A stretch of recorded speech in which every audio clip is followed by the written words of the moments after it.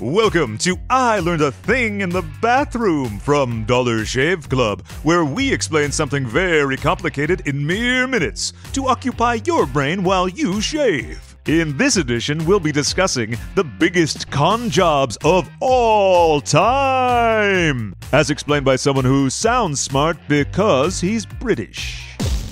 It's pretty much a rule that any discussion of legendary cons has to include a mention of Charles Ponzi, the man who invented the Ponzi scheme. But why talk dull financial scams when there are much more entertaining con jobs out there? For example, Eduardo de Valfiano, the man who stole the Mona Lisa.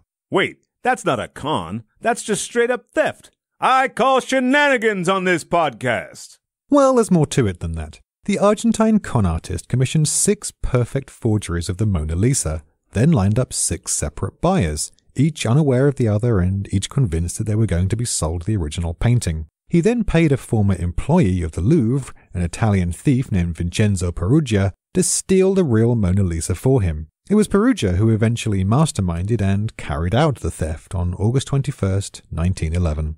How did he do it? Did he hang on a wire from the ceiling? Did he dodge laser tripwires? Did he fight the security team to the death? Are you prepared for the mind-blowing true story of how this simple museum worker stole the most famous painting in the whole world? Yes! He hid it under his coat and walked out the front door. Oh, come on! Sorry, real life generally isn't very sexy. Anyway, once the 6 prospective buyers saw the news that the painting had been stolen, they happily paid for their respective forgeries, believing they were the genuine article. Perugia was arrested 2 years later trying to sell the real one. That's pretty ridiculous. But what about that guy who tried to sell the Brooklyn Bridge? What was his deal? George C. Parker didn't just sell the Brooklyn Bridge. He sold it over and over again, twice a week for years, usually to unwitting tourists. And he didn't stop there. Parker also sold Madison Square Garden, the Statue of Liberty, and even the General Grant National Memorial by posing as Ulysses S. Grant's grandson. He was eventually imprisoned for the 3rd time in 1928 and died behind bars. Has anyone else ever sold national landmarks they didn't own? They have. In 1925, Victor Lustig convinced a scrap metal dealer that the Eiffel Tower was shortly to be torn down, and had him pay for the metal in advance. Which sounds ludicrous, but it's important to remember that the tower was never meant to be a permanent fixture.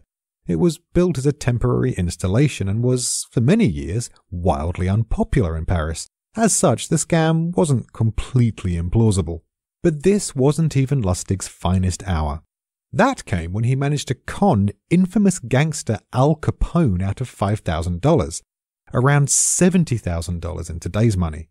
The scam was shockingly simple. He approached Capone and convinced him to give him $50,000 to invest, after which he did nothing. Wait, what? How did that work? Lustig simply put the money in a safe and left it untouched for 2 months, after which he returned it to Capone, apologetically telling him that the deal had fallen through, but that he had managed to recuperate Capone's investment. The gangster was so blown away by Lustig's supposed honesty that he gave him the $5,000 as a thank you. There is a sucker born every minute. Tune in next time for more I Learned a Thing in the Bathroom. And in the meantime, head to dollarshaveclub.com for more podcasts and a big old pile of grooming products.